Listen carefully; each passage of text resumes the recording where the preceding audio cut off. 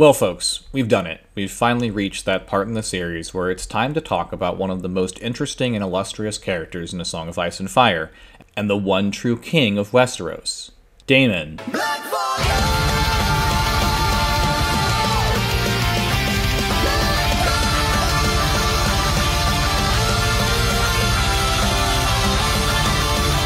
So let's dive in. As you can see, I've put on some more appropriate apparel and backdrop for us to discuss this topic over. We've gone over a lot of things in this series. We started by discussing Varys and Illyrio and their plan, and young Griff, and then we started talking about who Varys was, and took a look at a Varys reading, and tried to figure out a little bit more about the character himself, and now we're going to loop back around to talk about one of the things that connects all of this stuff together in the very disparate plot of Varys and Illyrio. And that is the Blackfyres. So who are these guys, and what connects them to the Varys and Illyrio plot, and why do people think young Griff is probably a Blackfyre? And then, finally, I promise, we're going to tie it all back into the Faceless Men and that White Raven that I kept bringing up. So, first off, who are the Blackfyres? Well, there was this character called Aegon IV, also known as Aegon the Unworthy, and he had a lot of illegitimate children. Bastards, if you will. And upon his deathbed, he thought it would be a nice thing to, well, legitimize all the bastards. And this created a series of complications, because he had given one of his illegitimate children the Sword Blackfyre, the legitimate markings of the true king of Westeros. And there was also some rumors going around that may or may not have some veracity to them, that Prince Daeron II, the heir apparent, was in fact himself a bastard and the illegitimate son of the Dragon Knight, one of the Kingsguard members and brother to the king himself, Aegon IV. There's also some interesting politics here involving Dorne and potentially even the Dragon X gene if you buy into those theories, but we're not going to talk about that so much right now. For our purposes, we need to know that the Blackfyre Rebellion was very close to successful, however ultimately thwarted with the death of Daemon Blackfyre and his two eldest sons at the Redgrass Field. This kicked off a series of uprisings and future wars that would be known as the Blackfyre Rebellions. And numerous Blackfyre claimants, also sometimes referred to as the Blackfyre Pretenders, would each make varying attempts to reclaim the throne of Westeros, to little success. Enter the Golden Company. The Golden Company was founded by Aegor Rivers, another great bastard of Aegon IV, and a devoted retainer to Daemon Blackfyre. He actually married one of Daemon's daughters, Calla Blackfyre, so you can tell they had a pretty close relationship and they were interested in maintaining their alliance. Bittersteel went on to found the Golden Company. It would seem explicitly to topple the regime of Westeros and restore a Blackfyre to the rightful place on the throne. And though the Golden Company has thus far been unsuccessful in fulfilling its purpose, the company still exists and is quite strong, and is a critical part of Varys and Illyrio's plan to put young Griff on the throne. So, this should immediately raise a bunch of questions. Why is a company founded with the explicit purpose of deposing Targaryens being used to put a Targaryen on the throne? Has so much time just passed that the company has lost its original purpose? Have they decided that maybe a Targaryen is still a dragon, and as long as they get to return home, it's kind of whatever? Or is the company fulfilling the role that it was originally created to fulfill, and is the Skull of Bittersteel watching over the completion of plans many generations in the making?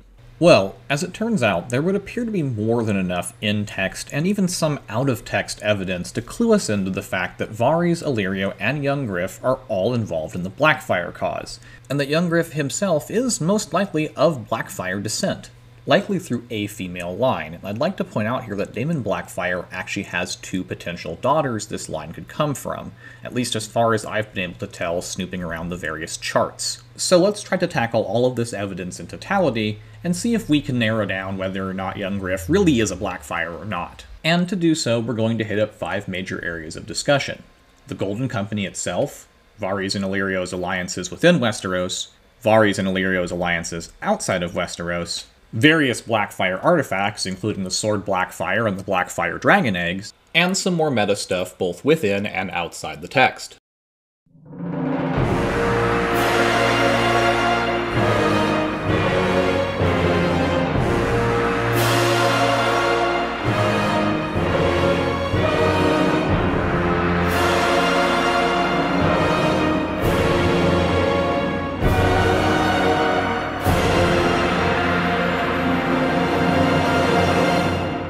The Golden Company was reputedly the finest of the free companies, founded a century ago by Bittersteel, a bastard son of Aegon the Unworthy. When another of Aegon's great bastards tried to seize the Iron Throne from his true-born half-brother, Bittersteel joined the revolt.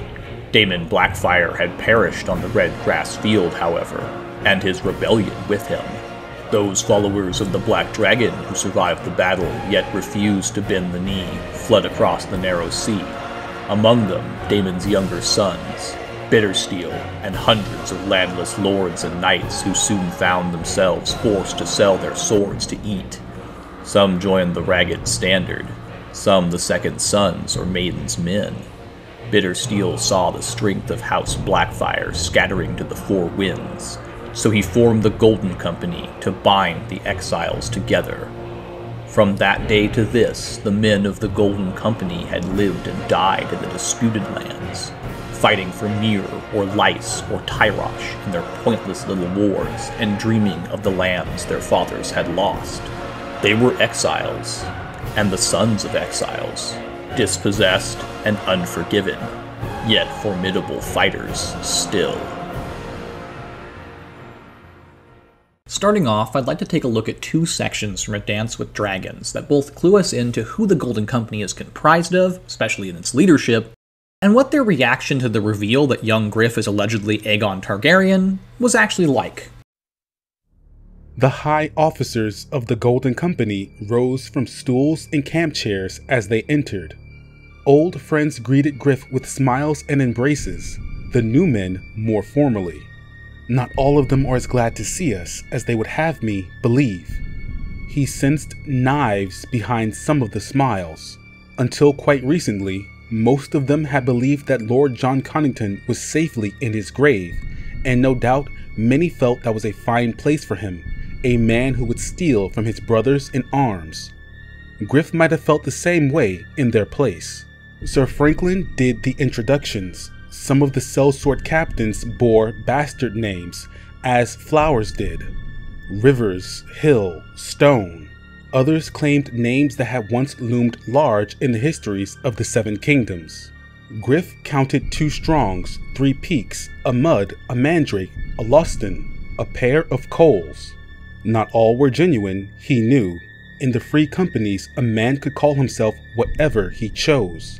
By any name, the sellswords displayed a rude splendor. Like many in their trade, they kept their worldly wealth upon their persons. Jeweled swords, inlaid armor, heavy torques, and fine silk were much in evidence, and every man there wore a lord's ransom and golden arm rings.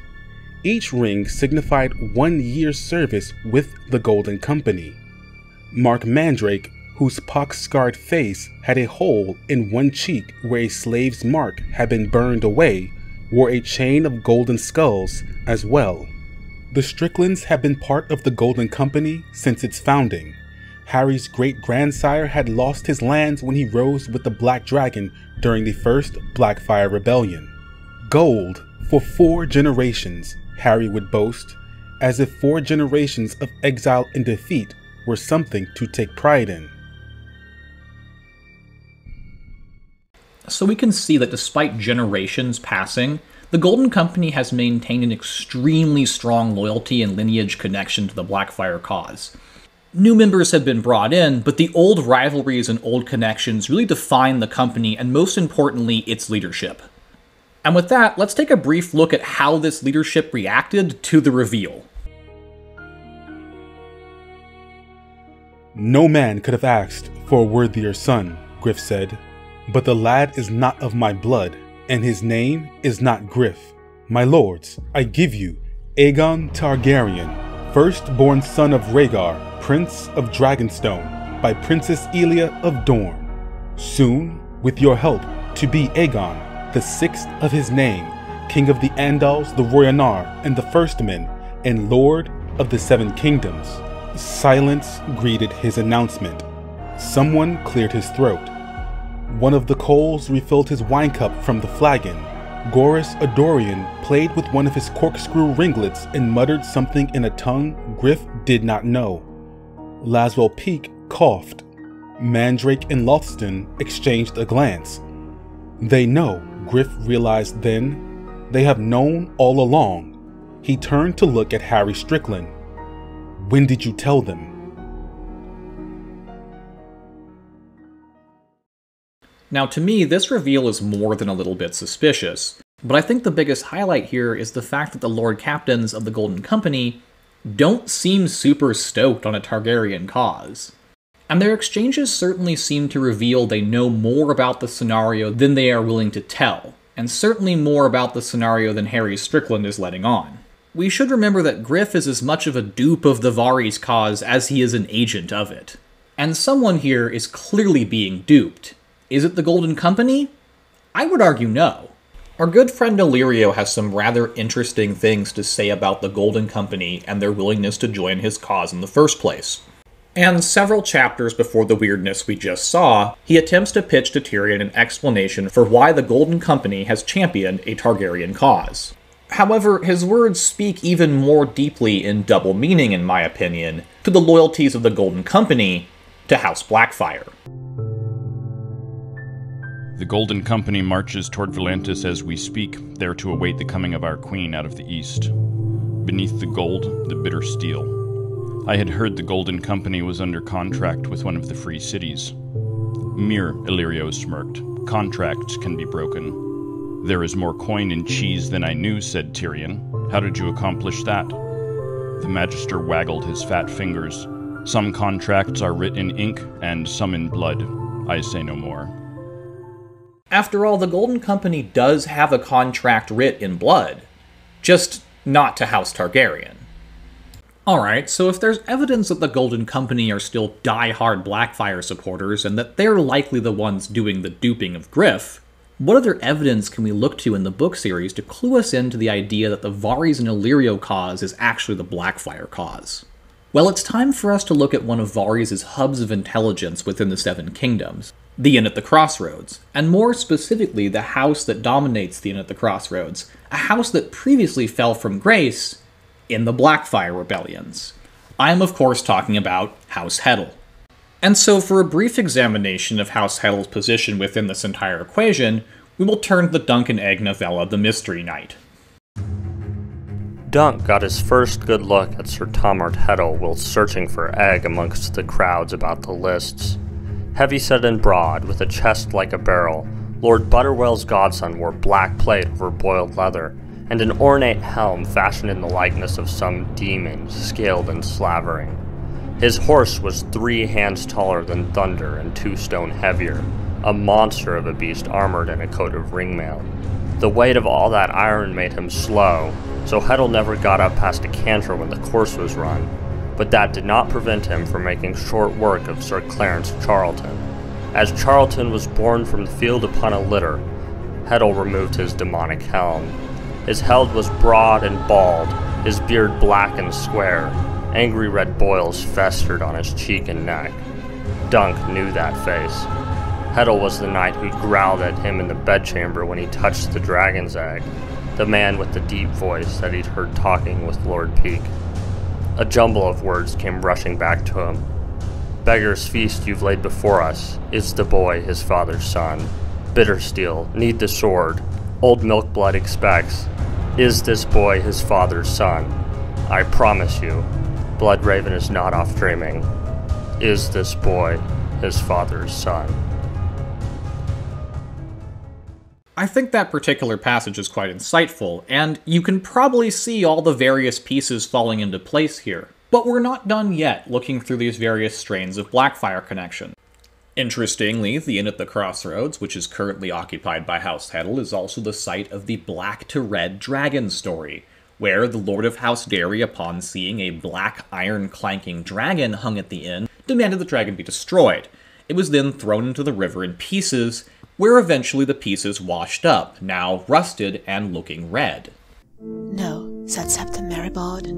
When the smith's son was an old man, a bastard son of the 4th Aegon rose up in rebellion against his true-born brother, and took for his sigil a black dragon. These lands belonged to Lord Derry then, and his lordship was fiercely loyal to the king. The sight of the black iron dragon made him wroth, So he cut down the post, hacked the sign into pieces, and cast them into the river. One of the dragon's heads washed up on the quiet isle many years later, though by that time it was red with rust. This has been taken by many to be a fairly obvious metaphor for young Griff's transformation from a black dragon to a red, as he presents himself as a legitimate Targaryen as opposed to a Blackfyre. So how does the Inn at the Crossroads, with its deep Blackfyre connection, connect to Varys and Illyrio? Well, as previously stated, the Inn appears to be a hub for the Varys cause, with various Varys agents including Bronn and Shay hanging out in and around the Inn, as well as the Inn being a frequent stopping location for Yoren. The Inn may also be acting as a convenient stashing location for Varys, as it is where Gendry is currently located. Now, a third interesting little through line I'd like to draw here that may or may not be as significant as the others, but one that I thought was worth bringing up, is the Tyroshi connection. Daemon Blackfyre was married to Rohan of Tyrosh. The Tyroshi then attempted to marry the blood of the Archon ship to Westerosi noblemen again. Both time the men in question were the heirs apparent to the throne at the time. And we notice the brother of the Archon of Tyrosh happens to be friends with Illyrio. This to me implies that the Tyroshi may still have some vested interest in this cause, and they're more likely to support the Blackfyres as that's who they chose the first time around. And while the Tyroshi connection is admittedly somewhat small and tangential, it does potentially tie into our much larger and much less tangential upcoming section here, and that involves not only the sword Blackfyre, but the Blackfyre dragon eggs. The Cushing deep dive that was done by the Redditor who made the original post is pretty extensive, and there's no way I could cover that without doing like a full episode on it, so I'm focusing here on certain excerpts. The Cushing stuff and speculation around it also is kind of tied into Fire and Blood and the other texts, obviously, so this touches on some of that as well, and you may find it useful to just go directly read Fire and Blood to get more of a better picture for yourself. To cover this topic in brief, however, we're going to have to talk about three different things. One is Alyssa Farman and the theft of the 3 dragon's eggs that everyone now currently believes are Daenerys' dragon's eggs. Number 2 is the Cushing library leaks and the reveal that House Blackfyre, during the time of Meleys the Monstrous, had a clutch of dragon's eggs. At least in the drafts. And there's even a ritual to revive the eggs that's, well, kind of sort of similar to Khal Drogo's pyre death. And the third little piece here is Quickfinger from the Blackfyre Rebellion, a thief who was supposed to steal some dragon's eggs who failed. So, what's all going on here? Well, it appears that House Blackfyre would like to attain at least 2 of 3 potential symbols for legitimacy of House Targaryen. 1, the sword Blackfyre, 2, clutch of dragon's eggs, hopefully some dragons, and potentially the crown of Aegon the Conqueror, another artifact the Blackfyres may like to get their hands on. So as you can see, there's some pretty common themes here, and there is a chance that what the Cushing library leaks are indicating is that these dragon's eggs that were stolen by Alyssa Farman and sold to Sealer of Braavos may actually have ended up in the hands of Illyrio. If true, this shows a deep Blackfyre connection, one so deep perhaps that George R. R. Martin felt the need to tone down the amount of Blackfyre-related scenes in A Feast for Crows. And to tie this back to Tyrosh and any other potential onlookers or lurkers at the Daenerys Drogo wedding, these eggs may have a double function. They may also be indicators of a loyalty to the Blackfyre cause. They could be evidence to onlookers that Varys and Illyrio are indeed Blackfyres. Another treasure of House Blackfyre that has mysteriously gone missing in our story, but that Lost A Feast for Crows chapters reveal is most likely in the possession of Varys and Illyrio, or the Golden Company at this point, is the sword Blackfyre. The very same sword it seems Tom Heddle was concerned about in The Mystery Knight, and the very same sword borne by Daemon Blackfyre. If you'd like a little bit more on this section as well, there is a very good video by YouTuber Quinn The GM that you can go take a look at to kind of fill in the blanks for you. Quinn's video covers all the background stuff in great detail, as well as presenting a very cool perspective. And I'll actually show you one of my favorite parts of the video right now. In the Season 1 finale, there's a line from Otto Hightower that seems to have some significance, at least symbolically, to the future story of A Song of Ice and Fire. When Rhaenyra and Otto have their confrontation on the bridge at Dragonstone, Otto informs her that Aegon has already been made king. He insists that, quote, Aegon Targaryen sits the Iron Throne. He wears the Conqueror's crown, wields the Conqueror's sword, has the Conqueror's name. He was anointed by a Septon of the Faith before the eyes of thousands. Every symbol of legitimacy belongs to him. Again, if you get the opportunity, please go check out the video. All in all, however, it seems likely that what was revealed in the Cushing Library, as well as several other tangents throughout the various texts of our story, when gathered together, all point towards Varys and Illyrio being potential Blackfyres. So while I didn't really know what to call this section, I wanted to focus in on two ideas.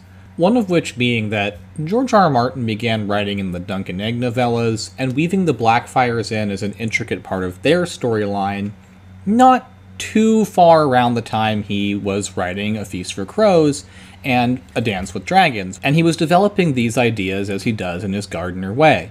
So I would say that there's a pretty strong argument, and I've heard this argument from within the fandom, that George R. R. Martin weaving in the Blackfyres to Dunk and Egg and weaving them into the universe in general is something that's occurring at the same time he's weaving in Aegon because they are part of the same thing. I personally like this idea and think it's not too far-fetched to assume that while he was developing one storyline, he began bleeding into the other and used it to build towards his developing ending.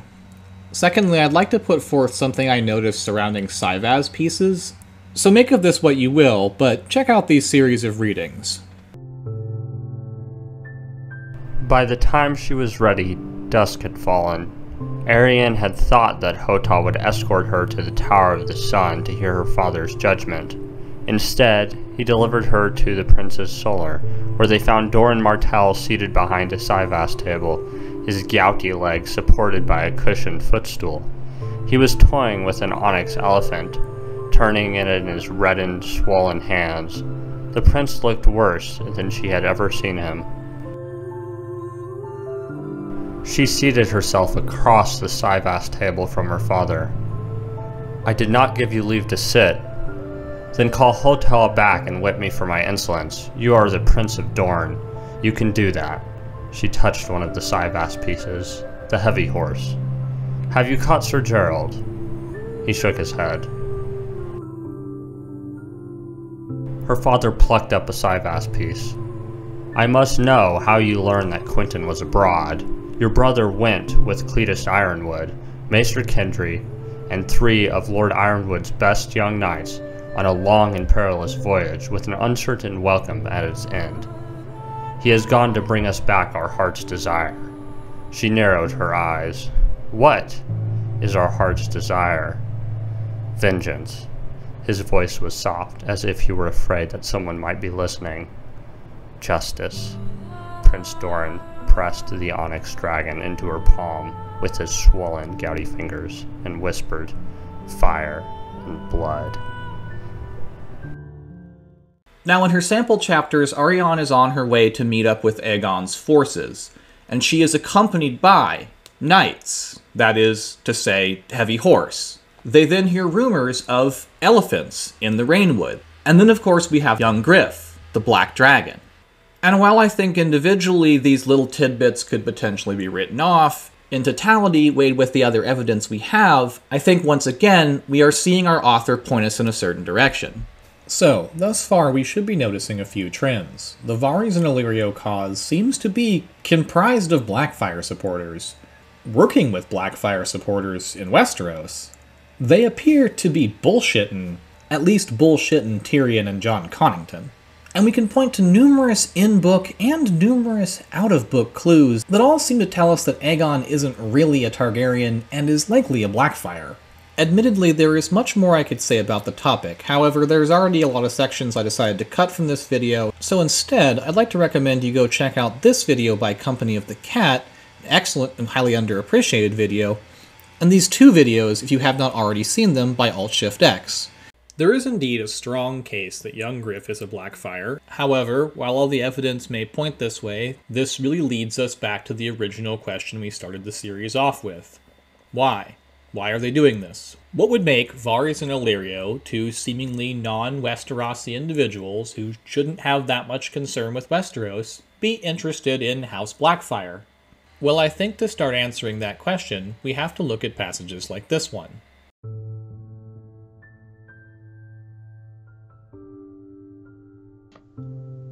Magister Illyrio gave him a curious look. "I did not dream my little friend was so devout," the dwarf shrugged. "A relic of my boyhood. I knew I would not make a knight, so I decided to be High Septon. That crystal crown adds a foot to a man's height. I studied the holy books and prayed until I had scabs on both my knees, but my quest came to a tragic end. I reached that certain age and fell in love.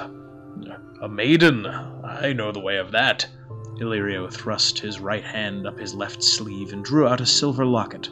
Inside was painted a likeness of a woman with big blue eyes and pale golden hair streaked with silver. Sarah. I found her in a Lycine pillow house and brought her home to warm my bed, but in the end I wed her. Me, whose first wife had been a cousin of the Prince of Pentos. The palace gates were closed to me there ever after, but I did not care. The price was small enough for Sarah. How did she die? Tyrion knew that she was dead. No man spoke so fondly of a woman who had abandoned him. A Bravosi trading galley called at Pentos on her way back to the Jade Sea. The treasure carried silk and saffron, jet and jade, scarlet samite, green silk, and the Grey Death. We slew her oarsmen as they came ashore and burned the ship at anchor, but the rats crept down the oars and paddled to the quay on cold stone feet. The plague took 2,000 before it ran its course. Magister Illyrio closed the locket. I keep her hands in my bedchamber, her hands that were so soft.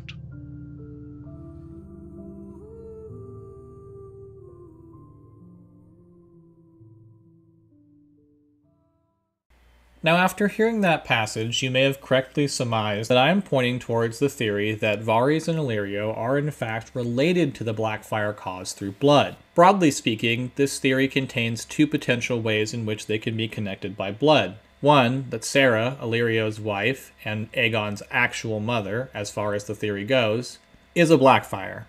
However, there's a second layer to this theory that I think fits in very well, and that is that Varys himself is a Blackfyre. Now, when I was attempting to summarize the nuances of this theory, I was having a little difficulty, and just as I was getting so frustrated that I was about to just give up and roll up a fatty, I got a call from my good friend Dr. Dre. Now, as you know, Dre has helped me out in the past mixing up some tracks that help explain a few of the things that I had a hard time going over. And wouldn't you know it, he happened to be chilling at home in his new private recording studio with famed A Song of Ice and Fire YouTuber Alt-Shift-X. So, after I told Dre my dilemma, he offered to fly out Kevin Pendragon and myself to his house to drop a hot track with Alt-Shift-X in order to help me explain some of the more nuanced aspect of this theory. And so without further ado, let's drop the beat. Illyrio clearly has affection for Aegon. He's really sad that he doesn't get to spend time with him. He praises him, gives him little gifts of his favourite food. He even has a chest of children's clothes in his home that may have been Aegon's when he was younger. Maybe Illyrio treats Aegon like this, because Aegon is his son. Aegon's Blackfyre blood would come from Illyrio's now-dead wife, Sarah, who had pale golden hair streaked by silver, just like a Blackfyre, and a name that sounds like a Targaryen or Blackfyre name. Sarah may be this Blackfyre survivor through the female line, and the mother of Aegon Blackfyre with Illyrio. Illyrio deeply loved Sarah. He sacrificed a lot of political power and status to be with her, and after she dies of grayscale, he keeps her petrified stony hands as a keepsake, which is quite creepy, but it's also a clear expression of passionate love. Which brings us back to Lord Varys. We are told when Varys was young, he was castrated and his private parts burned as part of some sort of arcane art. We've seen a similar blood magic ritual before, when Melisandre burned 3 leeches engorged with king's blood to cast a spell, which is why the mysterious man chose Lord Varys for his spell. Lord Varys is a Blackfyre. Maelys's failed rebellion doomed the Band of Nine's entire mission. Remember, Westeros was just the first of many places they wanted to conquer. As for the Blackfyre heirs, this is the first time after a failed rebellion there are no adults, only children. The Blackfyre heirs were separated and sold, Varys to a mummer's troop, Sarah to a pillow house in Lyce. Grazdan Moeros threatens Daenerys with a similar fate when she marches her unsullied to Yunkai. This may be a hint at the fate of the last female Blackfyre. After all, they both happen to come from Lys, they both happen to end up with Illyrio in Pentos, and maybe Varys shaves his head to hide the pale blonde hair that he may share with Sarah. There's a hint for this in that another character who shaves his head bald is Egg in Dunk and Egg. Egg shaves his head to hide his Valyrian blonde hair, and when Varys is introduced in the first book, he is plump, perfumed, powdered, and as hairless as an egg. Also, supporting Varys' scheme to put the boy called Aegon on the Iron Throne would explain those depths of affection Illyrio mentioned to Tyrion. It's a fascinating theory, one that you can consider the dark version of R plus L equals J. It might even have been a promise me Ned sort of a situation. Maybe as Sarah was slowly dying of grayscale, she got her husband Illyrio to swear to honor her memory by granting her son his perceived birthright, the throne. All this stuff about debts of affection and the Blackfyres and familial connections hint that there might be a deeper layer to Varys as a character. Maybe there's more to Varys than this cold, rational exterior. After all, he grew up with actors, he's a master of disguise, he talks endlessly about the power of illusion, and he says pretty explicitly that his role as a sly, unscrupulous spy is an act. Maybe behind the act, behind the illusions, behind the curtain is a man. Just a man with human passions. He wants revenge for the destruction of his family and the horrible life he had to lead because of it. Varys being the scion of a rival to House Targaryen also gives more credence to the theory that young Griff is not Aegon Targaryen. Because if Varys was a Blackfyre, then he would have no interest in Targaryen restoration. He would not seek to restore the house he helped to destroy. He would keep their name in their castle, but their bloodline must come to an end. Vengeance as a negative is one of this series' Vengeance as a negative is one of this series' Vengeance as a negative is one of this series' major themes. We have seen several characters consumed and doomed by their thirst for vengeance. George Martin says the only thing worth writing about is the human heart in conflict with itself. A cold, rational, scheming spider who manipulates politics and orchestrates wars for purely cold, rational reasons is not the human heart in conflict with itself. A much better story is that of a man who was born alone into the world, who was betrayed at a young age, who was cut and beaten and suffered, and so learned to cherish the family he had. A man who used illusion and deception to play the part of a passionless eunuch who only serves the realm, all the while secretly working over years and years out of love for his family. Imagine a sudden, tragic, bittersweet realization that this evil, scheming spider who stole and lied and started wars and killed good men, who turned the whole damn realm into his puppet show, did what he did out of love. One more little thing is that we're told that only the blood of the dragon would ever know the secrets of the Red Keep, specifically its secret passageways. And as it happens, Varys knows those secrets very well.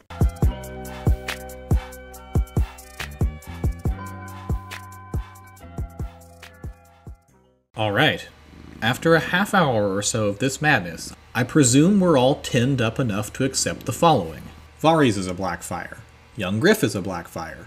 The plan is to put a Blackfyre on the throne, and Varys is staging a performance.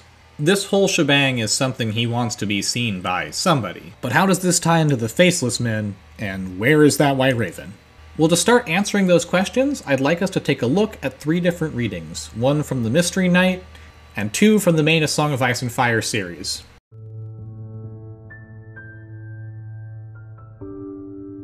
Underleaf glanced towards Dunk. "The hanged man! It is good to see you moving about, sir. I feared I'd killed you. Will you do me a kindness and instruct my squire as to the nature of dragons? Will, give Sir Duncan the coin."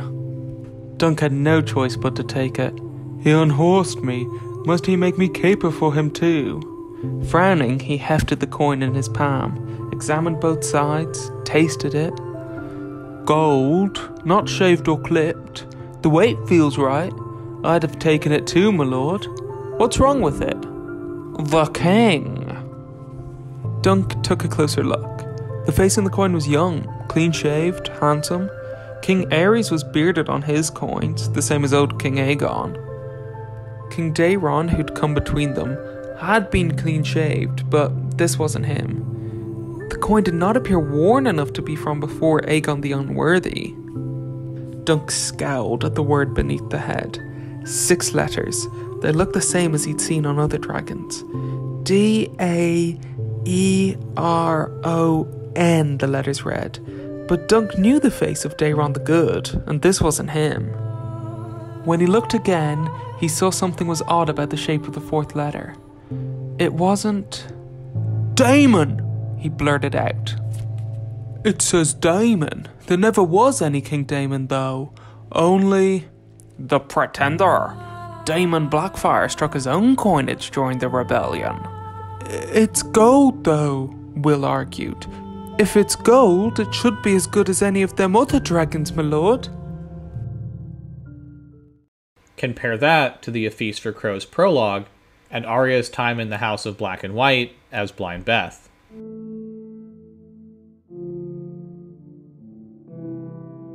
In an apple tree beside the water, a nightingale began to sing.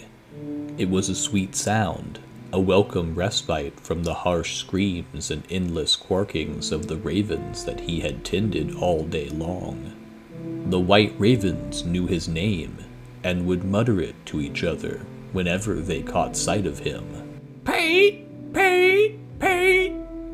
Until he wanted to scream. The big white birds were Archmaester Walgrave's pride. He wanted them to eat him when he died, but Pate half suspected that they meant to eat him too. Perhaps it was the fearsomely strong cider. He had not come here to drink, but Alaras had been buying to celebrate his copper link, and guilt had made him thirsty. But it almost sounded as if the nightingale were trilling, gold for iron, gold for iron, gold for iron. Which was passing strange, because that was what the stranger had said the night Rosie brought the two of them together. Who are you? Pate had demanded of him, and the man had replied, An alchemist. I can change iron into gold. And then the coin was in his hand, dancing across his knuckles, the soft yellow gold shining in the candlelight. On one side was a three-headed dragon, on the other, the head of some dead king.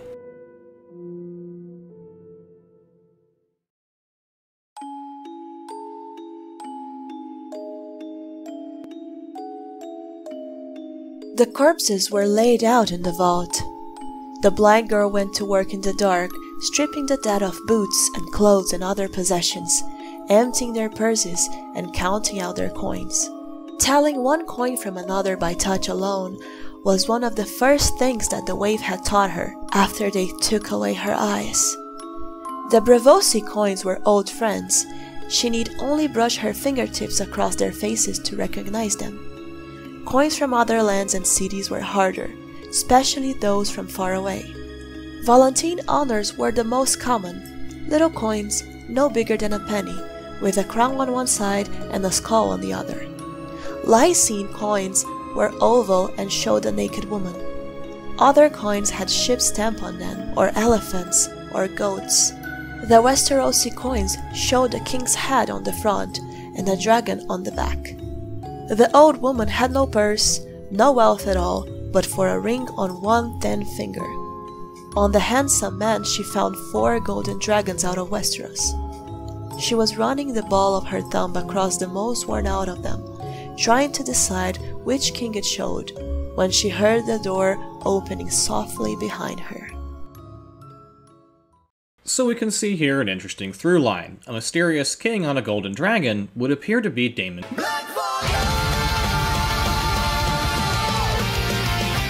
And it's interesting to know that the House of Black and White has a fair amount of Blackfyre gold on hand. The theory Preston puts together gets a little more elaborate, and I would encourage you to go watch that yourself, but I think the basic underpinnings here make sense.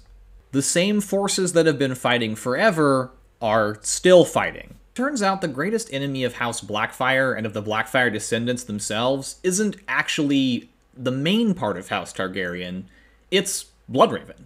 Bloodraven himself has been the most voracious adversary of the Blackfyres, doing things that even got him sent to the wall by Aegon V. The Blackfyres are certainly on his radar, and if there are any left, he definitely wants to exterminate them. But I think that Bloodraven is also on Varys' radar. In the world of Ice and Fire, it was common and popular knowledge that Bloodraven was a skin-changing, dark, evil wizard that hung out with a woman who allegedly bathed in blood to keep herself younger. Now, whether you believe Varys is accurately remembering his experience in which a fire consumed his genitals in some horrific calcifer-like incident and then began speaking to the practitioner of magic who had cut off said genitals, or you believe he is misremembering this, Varys himself is a self-proclaimed hater of magic. In my mind, if anyone's keeping tabs on evil dark wizards who are the archenemies of House Blackfyre, it's probably Varys. And we have reason to suspect he's at least under the impression that magic exists, and he personally thinks it's something evil. And it is here where we re-enter the Preston Jacobs theory that Varys and the Illyrio cause have actually hired the House of Black and White to eliminate Bloodraven. This would not only explain how Jaqen H'ghar and his associates ended up in the Black Cells in the first place, but why they got placed with Yoren, and why they were going to the Wall.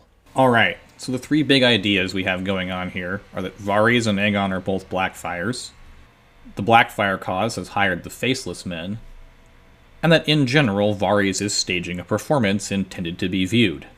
I would thus submit the White Ravens, and probably several other ravens, but particularly the White Ravens, are Varys' conduit to Bloodraven, and Varys has the ability to put on stage in front of Bloodraven whatever he sees fit, in the same way that he has Kevin Lannister as a captive audience in the prologue chapter of A Dance with Dragons. In a way, Varys has Bloodraven as a captive audience as well, and this would make for a pretty epic story. And if Varys really is duping Bloodraven by staging a performance for him, I think this ties again very well into the way Varys acts in general as a character. So we're not only layering on the existing character elements and building towards an even more epic version of the character, but we're doing the same thing with the conflict. We're ramping up the Targaryen-Blackfyre conflict and winding that into the general story. Now, before we wrap up the video, I'd like to take a look at a few Cersei passages that I think show off many of the elements that I've been trying to highlight throughout this series. "I forget nothing," she told him, thinking of a certain gold coin with a hand on one face and the head of a forgotten king on the other. How did some miserable wretch of a jailer come to have such a coin hidden beneath his chamber pot? How does a man like Rugen come to have old gold from Highgarden?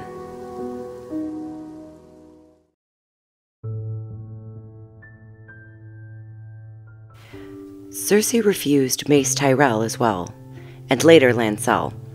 The others took the hint, and no one else approached her. Our fast friends and loyal lords. She could not even trust the Westermen, her father's sworn swords and bannermen. Not if her own uncle was conspiring with her enemies. Marjorie was dancing with her cousin Alla, Megha with Sir Talad the Tall. The other cousin, Eleanor, was sharing a cup of wine with the handsome young bastard of Driftmark, Aurane Waters. It was not the first time the Queen had made note of Waters, a lean young man with gray-green eyes and long silver gold hair. The first time she had seen him, for half a heartbeat, she had almost thought Rhaegar Targaryen had returned from the ashes. "It is his hair," she told herself. "He is not half as comely as Rhaegar was. His face is too narrow, and he has that cleft in his chin." The Velaryons come from old Valyrian stock, however, and some of them have the same silvery hair as the Dragon Kings of old. Tommen returned to his seat to nibble at an apple cake. His uncle's place was empty. The Queen finally found him in a corner, talking intently with Mace Tyrell's son Garland. What do they have to talk about? The Reach might call Sir Garland gallant, but she trusted him no more than Marjorie or Loras. She had not forgotten the gold coin that Qyburn had discovered beneath the jailer's chamber pot. A golden hand from Highgarden, and Marjorie is spying on me. When Senelle appeared to fill her wine cup, the Queen had to resist the urge to take her by the throat and throttle her. "Do not presume to smile at me, you treacherous little bitch. You will be begging me for mercy before I'm done with you." Now, we the reader know that Varys is Rugen, but the reason why I saved this for last and mentioned it here is it does exemplify lots of the stuff we've been talking about, but it also leads deep down another Preston Jacobs rabbit hole, and it does a great job examining the passages like this one and those surrounding it, and as you may have guessed, it reveals highly likely ties to House Blackfyre. And so, while undoubtedly I have not touched on everything related to House Blackfyre, I hoped I've pointed out a few unique things, and I've hoped I've done a decent job of trying to knit all this stuff together without repeating verbatim what's already been said. Part of the difficulty in making this series is the fact that there's so much good information out there already, and you really can just go watch that, and you should. But again, for now, I hope I've shined a few new lights on things, or brought a few new angles, or perhaps even mentioned a few things you hadn't heard about. In conclusion, it looks like Varys is in part putting on a performance for Bloodraven, continuing the old Blackfyre Targaryen feud. And it seems likely that this latest Blackfyre rebellion will clash with a new Dance of the Dragons, as well as whatever terror and turmoil the others bring, and, you know, you're on. This again seems to be part of binding all the various pieces of the novel and side novellas together, as George gardens his way to a conclusion to A Song of Ice and Fire. I'd like to thank everyone for sticking through this series, as it's been kind of cut and paste and stop and start the whole time. I'd also like to thank all the creators who did readings for me for this video. They're wonderful people. Please go check out their YouTube channels listed below. And so, getting back into the swing of things, our next video will be focusing on the second of our two players. That's right, the often neglected and sometimes thought of as junior partner, Illyrio Mopatis. And so I hope you'll join me for part 4, where we talk about Illyrio and probably a little bit about that Baron guy from Dune. Again, thank you so much for watching, and I will see you next time.